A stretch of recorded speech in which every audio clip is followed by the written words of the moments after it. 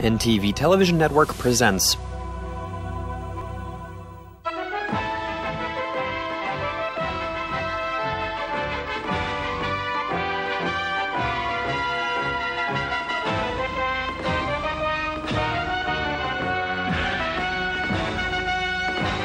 The Other Day, Current Era 1982.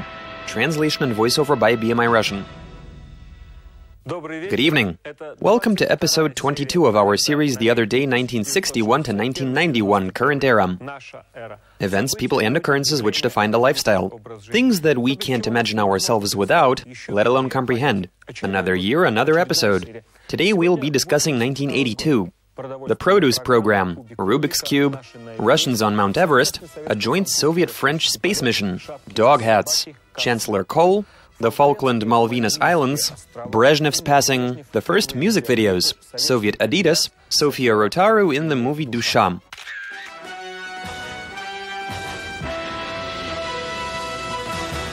Moscow's sports equipment manufactory begins producing Soviet Adidas brand sneakers, which were dark blue with the trademark 3 white stripes. In our parts, Adidas was more than just sporting gear. Our amateur athletes covered in Adidas from head to toe participated in Soviet and international competitions like true pros, serving as role models for others. A reimagined old joke went like, today he's wearing Adidas and tomorrow he's selling out his own country. Soviet TV viewers didn't see any other brand quite as often as Adidas, with events being broadcast daily. Adidas tracksuits were suitable for any occasion, while Adidas sneakers were universal footwear. However, in Moscow they were producing an older and simpler model. Still though, it was better than what Caucasian bootleggers were making, where they would sometimes even misspell Adidas. Rumor had it that our paratroopers in Afghanistan were wearing these instead of the inappropriate standard issue footwear. Starting in 1982, Central Television picks up a second all-union program. Before that, the switches were tripped in Moscow, Leningrad, and in the Soviet republics. But now provincial Russia in its entirety earned the right to choose programming for the first time ever. The second all-union program was available to 100 million viewers, with the lineup partially consisting of reruns from the first program. As for Vremya, the country's primary newscast, that was simply carried over. However, it did happen that a soccer game would run parallel to a TV series, or a concert to a cartoon, which did lead to arguments about what to watch. Well-endowed households began buying additional TV sets for viewing the second program.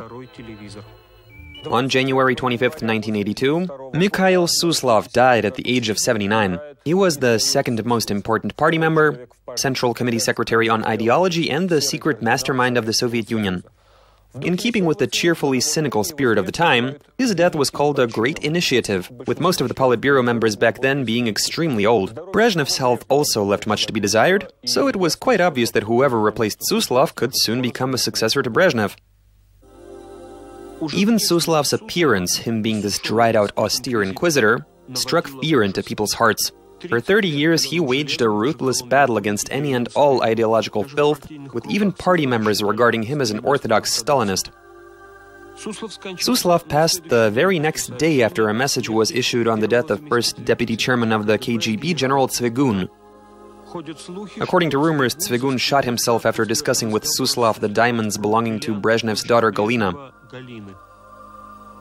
Suslov's grand funeral was a return to an old ritual established by Stalin for Kalinin's burial, which was then repeated when Stalin himself was being buried, to then never be reenacted. The memorial service at the House of the Unions went on for a couple of days, then the Red Square saw a slow-moving parade, and a gathering next to the open casket, which was placed into a grave close to the mausoleum. In the ensuing years, this ceremony would be reproduced multiple times. The worldwide craze over something invented by a teacher from Budapest named Erno Rubik hits the Soviet Union as well. It was thanks to Science and Life magazine that the Rubik's Cube became popular in our parts. Its pages were home to an all-union correspondence club for those who admired the Hungarian brain teaser.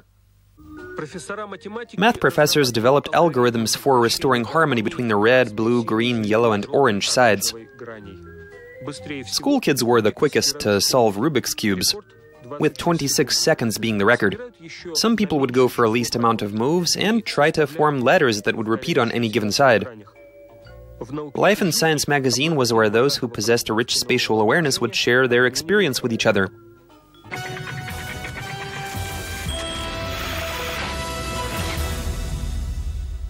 In the spring of 1982, the entire world finds out about the Malvinas Islands, immediately learning that the proper name for them is the Falklands. The former designation for that archipelago is Argentinian, while the latter is English.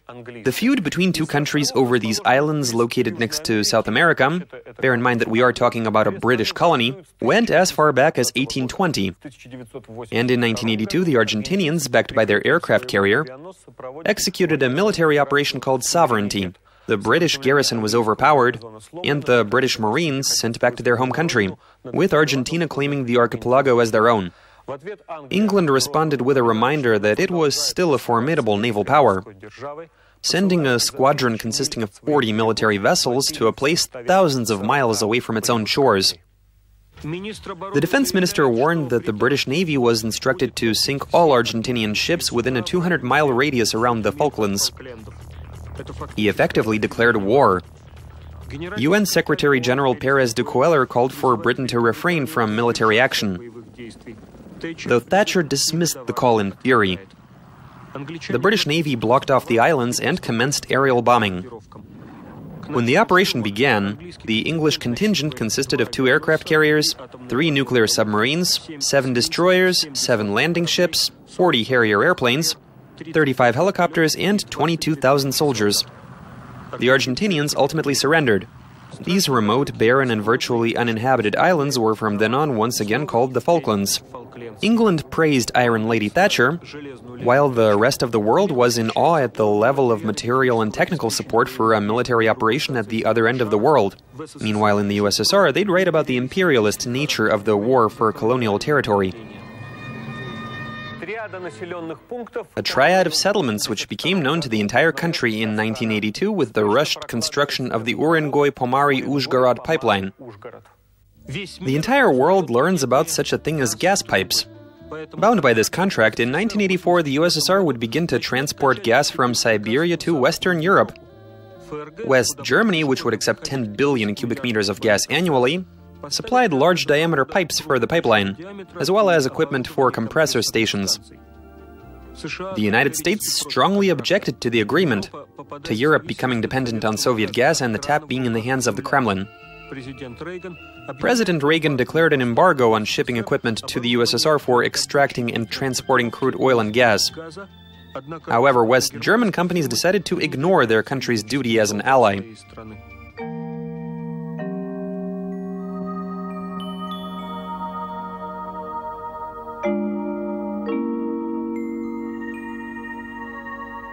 We are at a compressor station called Torbeyevo in Mordovia, number 26 in the list of those which carry natural gas from western Siberia to our western border. Urengoi Pomari Uzhgorod quickly becomes the nation's main pipeline, pushing the Druzhba pipeline into the background. Aside from the contract aspect, West Germany paying for our natural gas in hard currency was a claim to fame, as well as the beginning of the natural gas boom which coincided with the diminishing crude oil boom.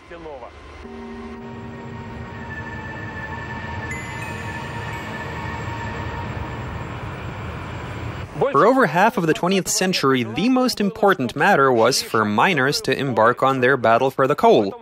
Then oil shales were all the fuss, then crude oil, the black gold. But from the early 80s and to the end of the century, Russia saw itself as a natural gas superpower.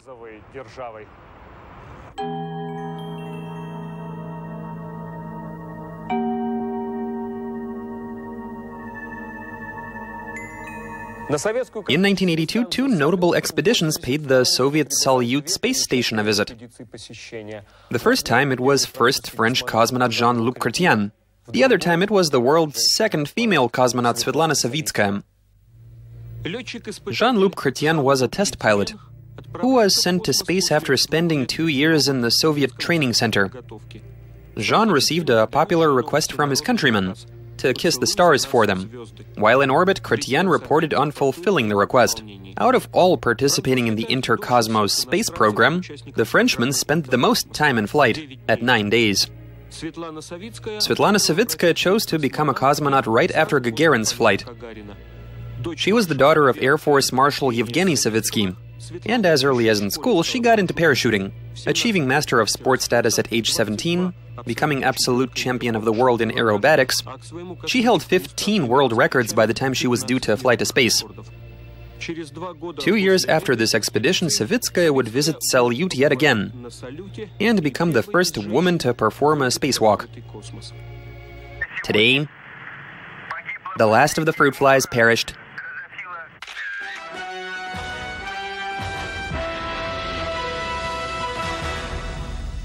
In 1982, Komsomolskaya Pravda runs a piece about an event that occurred 6 years prior. Thanks to an article called The Underwater Battle of the Champion, the country learns the name of a new hero, Shavarsh Karapetyan. The editorial office received thousands of letters.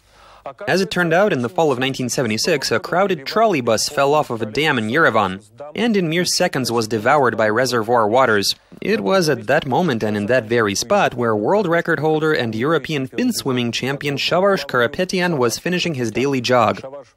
Shavarsh threw himself into the water, swam to the trolley bus, smashed the glass with his feet, and brought the first of the people he saved to shore to then go get the next ones. He was able to save 20 people, and in 40 minutes the bus, which went down to a depth of 26 feet, was extracted. But by that time there were no survivors left. Shavarsh Karapetyan spent 45 days in a hospital with double pneumonia and at risk of getting blood poisoning due to multiple cuts from the glass. None of the people he saved tried to track him down. The medal Karapetyan received for saving the drowning would become his 131st and last, since he was forced to abandon his career in sports. In another 2 years, he would yet again be called to heroism, when he rushed to put out a fire in the sports and concerts complex in Yerevan, which landed him in intensive care. Women's hats made from mink or men's hats from muskrat or nutria, this was furry headwear for esteemed folk. Youngsters picked up a new fad, colorful ushankas made from dogs, which they'd call hats out of buddy.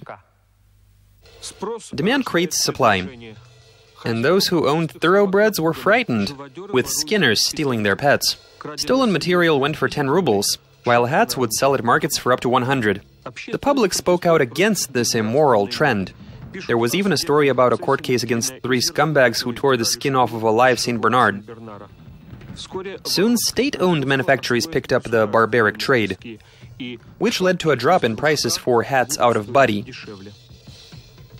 Sharing one piano with the song's author, Alla Pugacheva performed the latest song by Latvian composer Raimonds. Pugacheva's words addressed to him were, "I'm in the 8th row, the 8th row. Recognize me, my maestro." Pauls, a permanently somber and incredibly elegant man, received a second name which would stick with him forever.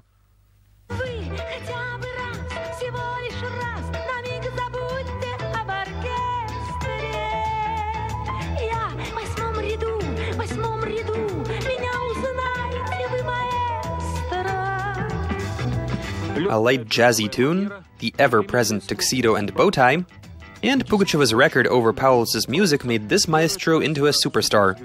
Rumors attributed him to a long line of Pugacheva's supposed husbands. Other hit songs they collaborated on were the Encore song, Antique Clock, and Million Scarlet Roses.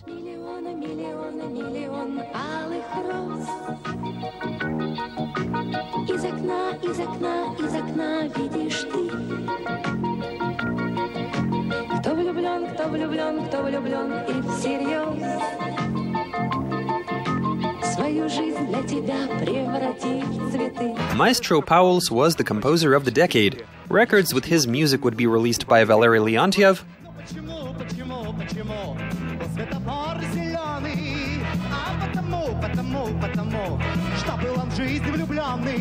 and by Latvia's #1 pop music diva Laima Vaikule.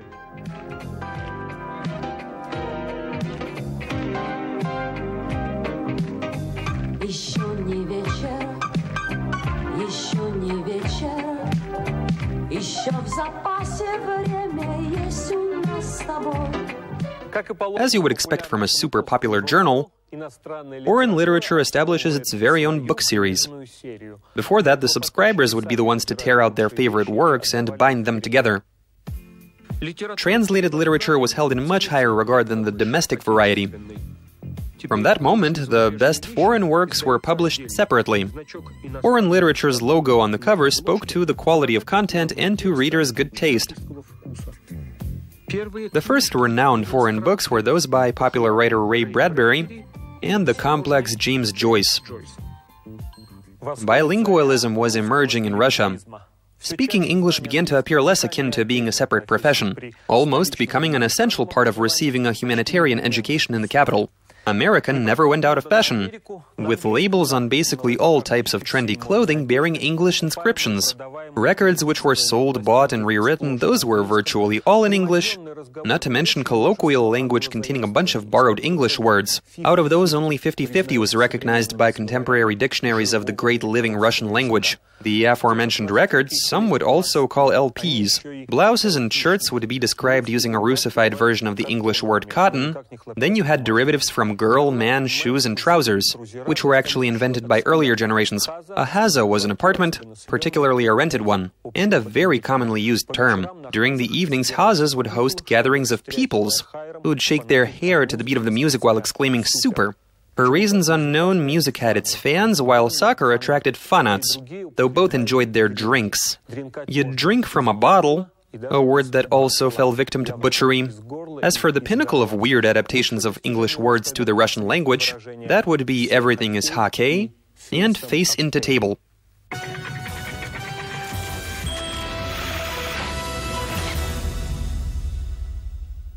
In May of 1982, a USSR produce program was adopted for the period up until the year 1990. The very fact that this document came about was admission of the country experiencing a produce crisis.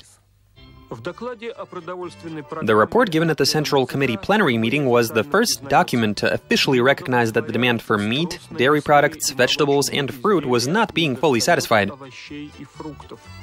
It was actually easier to list what you could find in the country, which was potatoes, bread, pasta, salt, and sugar.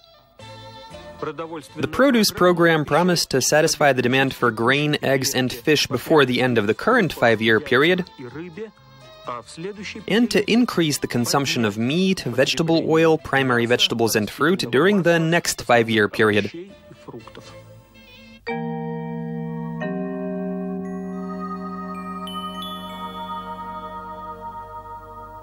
The produce program bore abstract scientific meaning. Good luck finding anybody who unironically believed in it. First of all, communism was due to become a reality 2 years prior. An entire generation had been brought up that only knew stories about meat just lying there on shelves. Everybody was used to the fact that instead of bringing sausage to the people sought after sausage, traveling from Pskov province to Tartu, particularly from Yaroslavl to Moscow. Also, party and government leadership, God bless them, most likely wouldn't last until 1990, and so there would be nobody to blame. More often you'd be advised to connect your fridge to the radio outlet. They also used to say that by 1990 any Soviet citizen would be able to ask for a slice at their store, and receive their slice from a copy of a newspaper printed in 1982 that contained that produce program. During the plenary meeting on produce, Yuri Andropov was chosen to be the Communist Party's second-ranking man and the Soviet Crown Prince. He was formerly head of the KGB for 15 years. The first stage was planned for partially redirecting flow of northern rivers to the Volga basin, but that didn't really attract anyone's attention. Most people were preoccupied with inventing recipes such as salad made using finely chopped produce program. By 1982, Lebanon had become home base for about 10,000 Palestine resistance movement soldiers who would attack bordering regions of Israel. The Palestinians murdering Israel's ambassador in London sparked the fifth and lengthiest of all of the Israeli-Arab wars. When entering the war, Israel declared its intention to eradicate all Palestinian military presence from Lebanon. They called it Operation Peace for Galilee. Prime Minister Begin was depicted in all of the caricatures as a dove with an olive branch bombing Lebanese cities. Israel supported Major Haddad's troops in Lebanon, Arab Christians who were longtime enemies with the Muslims. After Islamic extremists assassinated Lebanon's Christian president Gemayel, a massacre ensued in Palestinian refugee camps Sabra and Shatila, located within Beirut city limits. Israeli troops stationed in the Lebanese capital quite obviously didn't prevent the Palestinian nests being ravaged, with Begin declaring that he wasn't worried about non-Jews murdering non-Jews. Israeli tanks crushed the Syrian contingent in the Bekaa Valley.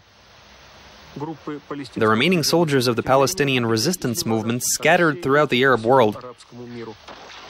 Yasser Arafat, Palestine's leader, suffered a crushing defeat. Our propaganda declared the people of Palestine our brothers, while condemning the bloodshed in Sabra and Shatila. What happened in those refugee camps was equated to the decimation of San Miu village in Vietnam. After 3 years of occupation, Israel forced Lebanon into a peace agreement. This was the latest addition to the list of countries that betrayed the common Arab cause. In 1982, Brezhnev visited Uzbekistan and Azerbaijan, bestowing Lenin orders upon these two republics. As was par for the course, Brezhnev was given a nauseatingly exuberant welcome.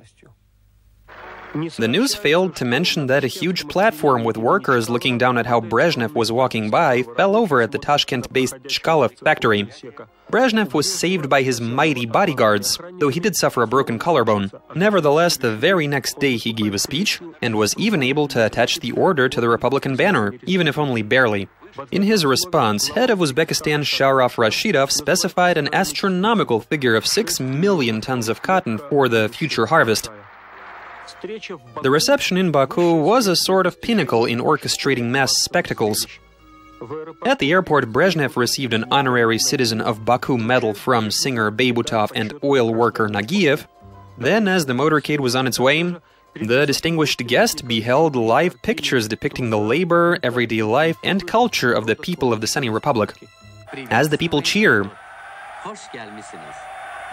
"Welcome, dear Leonid Brezhnev."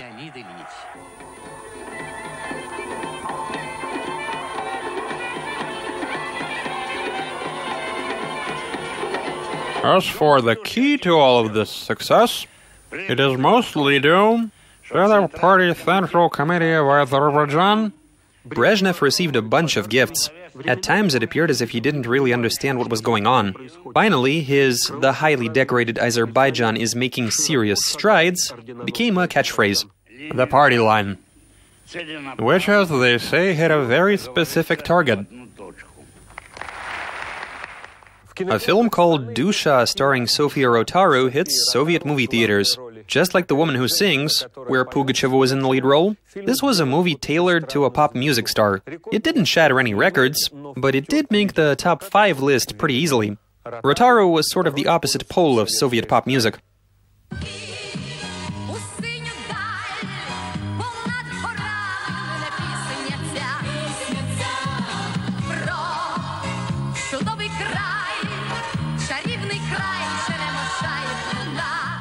For not being a star from the capital, Rotaru was forever doomed to be compared to Pugacheva. Rotaru was the only person able to turn songs with non-Russian lyrics into union-wide hits. Songs like Chudovi Cry, Romantike, Melancholia.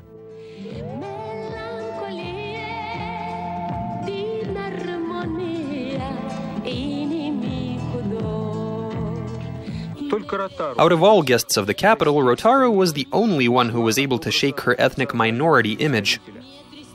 Being a people's artist of Ukraine and Moldavia, she ceased to be a foreign language singer even before receiving People's Artist of the USSR.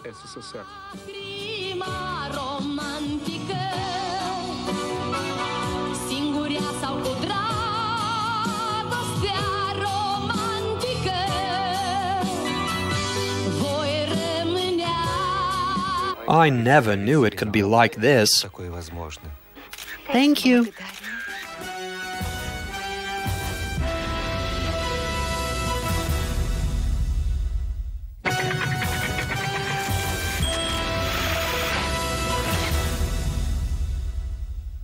West Germany joins those leading Western nations with right-leaning tendencies in their political course. Following the Laborists in England and the Democrats in the United States, the Social Democrats in West Germany, who had been in power since 1969, lost the election. West Germany's new chancellor was Helmut Kohl, leader of the Christian Democratic Union.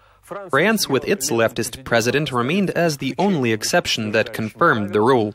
Soviet international affairs experts wrote about an Atlantic axis emerging, comprised of Reagan, Thatcher and Kohl. Helmut Kohl was the perfect fit for the role of chancellor. He navigated every political career stage, and by that time had been leader of the right wing for 9 years. As head of the government, Kohl fought against unemployment, while firmly regulating the economy and managing to quell inflation. The victory of the right was down to the Free Democratic Party joining them after abandoning the left wing. The Renegade Party's leader Hans-Dietrich Genscher became vice-chancellor and West Germany's most famous foreign affairs minister. A few Soviet mountain climbers who hadn't ascended a single mountain higher than 26,000 feet in the Himalayas decided to conquer the tallest one, Chomolungma. They intended to climb to the planet's highest peak using the most dangerous trail of them all, one on the southwest face where no man had ever set foot before. The mountaineers climbed from the last campsite and to the top of the world in groups of 2 to 3. This one expedition was a fantastic success, with 11 people making it to the top, 4 of them at night, which is something that nobody has accomplished since. At the very same time when our mountain climbers got moving, a British-American expedition set off on the north face. However, they failed to reach the top. The Soviet school of mountaineering, which previously had no weight in the rest of the world, in one swift move was elevated to elite status. Komsomolskaya Pravda prints a record amount of copies by including subscription forums and publishing an article by Vasily Peskov titled Dead End in the Taiga. Instead of choosing wild animals as characters, this time he went with feral human beings. The Lykovs, descendants from an Old Believer community, lived in isolation in the taiga 200 miles away from the nearest settlement, and they had absolutely no desire to seek contact with the sinful modern world. A hut which was 5 by 6 steps. A garden in the forest where they grew potatoes, onions, peas, turnips, rye, and hemp for making oil. The Lykovs gathered mushrooms and berries in the taiga, as well as cedar cones. The Lykovs worked, slept, and prayed. The area in which the Lykovs lived was marked on maps as encephalitis infested. However, the taiga dwellers themselves knew of no other illness other than fatigue. The only gift they accepted were candles, rejecting soap, matches, and food, which they saw as sinful. Polyethylene brought out their amazement, with it appearing to be a glass that you can crumple. Readers were astonished and wanted more, and so with each new subscription campaign they began to publish stories about those who fled from civilization.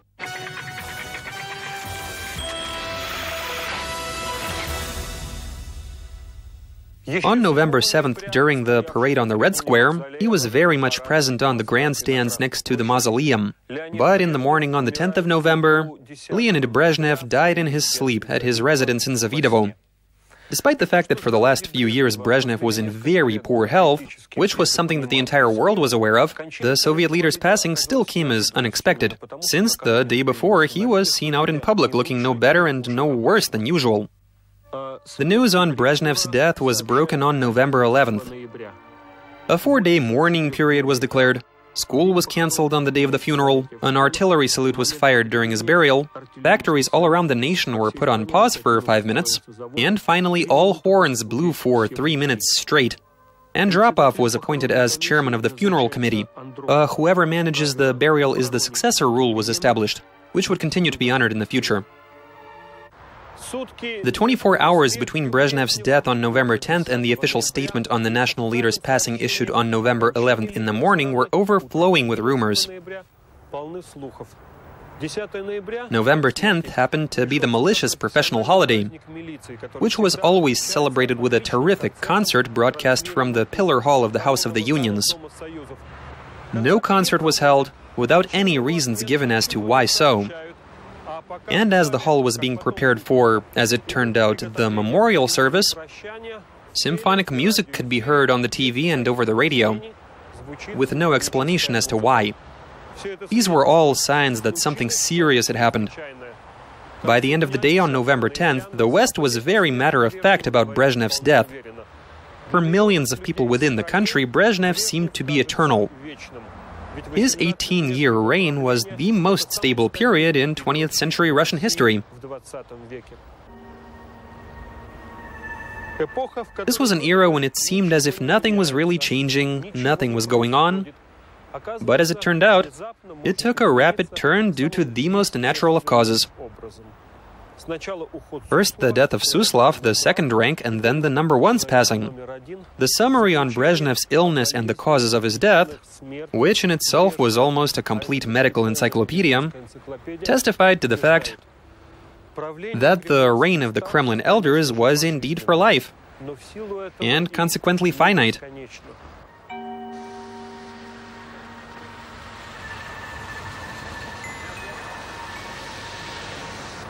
Andropov assumed General Secretary duties 3 days before Brezhnev's funeral. Whoever caught the live broadcast, which would later be seriously doctored, was finally able to catch a glimpse at Brezhnev's wife Victoria as well as his notorious daughter Galina. There was a moment during the funeral when it seemed as if the coffin was dropped while being lowered into the grave, but that was actually the first salute rumbling. A flock of ravens took off from the Kremlin garden, to which some sarcastically reacted that that's his soul flying away. In 1 week's time, a CC plenary meeting was held to resolve organizational matters. Andropov gave a vague speech where he said absolutely nothing new aside from criticizing the Ministry of Communications. It was decided to rename the city of Nabrizhny Chelny in Brezhnev's honor, as well as the Moscow Cheryomushki district, the Arctica icebreaker, the Nurek Dam, and a few factories, army divisions, and squares.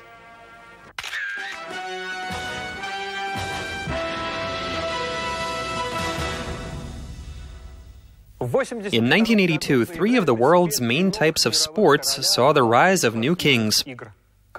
Diego Maradona in soccer, Wayne Gretzky in hockey, and Garry Kasparov in chess. An era of superstars and super events with super rewards begins in the world of sports. During his very first World Championship, Maradona put on a spectacular show. He also kicked a Brazilian player right in the stomach. For the entire rest of his career, he would be perceived as a super talented brute. Argentina's team wasn't particularly fortunate during that championship, but Maradona was recruited by football club Barcelona to the tune of $3 million, meaning he had to move to Europe. Gretzky, who would later be called simply the Great One, broke the NHL records for amount of points scored and for assists, at 92 and 120 respectively in 80 games. Gretzky was declared MVP by the NHL and Canada's Athlete of the Year. At the World Championship, he was both the best player and the best striker. 19-year-old Grandmaster from Baku Garry Kasparov was victorious at a super tournament in Bugojno, Yugoslavia, and later at an interzonal tournament in Moscow. He won a chess Oscar for Chess Player of the Year. In a time of unfading popularity for televised pop concerts, Central Television's most unusual program called Jolly Fellows wasn't just a few people lip-syncing in a fancy setting. Instead, they opted for artistic clips with an element of trickery. Viewers immediately noticed that this was something fresh, but they didn't quite have a name for it. The term music video was still used strictly in professional circles. "Look for us," sings the Mafia. "It's unlikely you'll find us," sings the Mafia.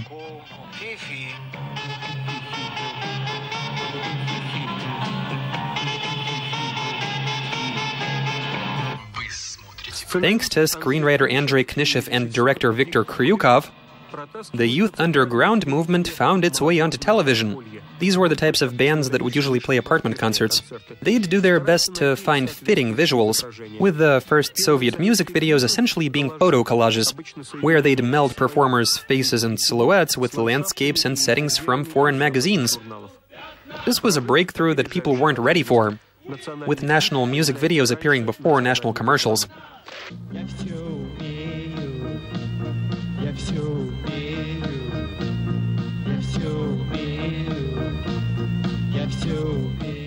Танцуем всю ночь, танцуем весь день, отложим до завтра всю дребедень, и это не зря. And that's it for 1982 in our show The Other Day, 1961 to 1991, current era. Events, people, and occurrences which defined a lifestyle. Next time we're going to be covering 1983, Andropov's fight for discipline, Yuri Antonov, We Shoot Down the Korean Boeing, Samantha Smith, the Soviet Public's Anti-Zionist Committee, the U.S. invasion of Grenada, Yankovsky and Neyolova, images of contemporaries, 200 years since signing the Treaty of Georgievsk, the films Scarecrow and Teenagers, the Leningrad Rock Club. See you for a new episode and a new year. Farewell.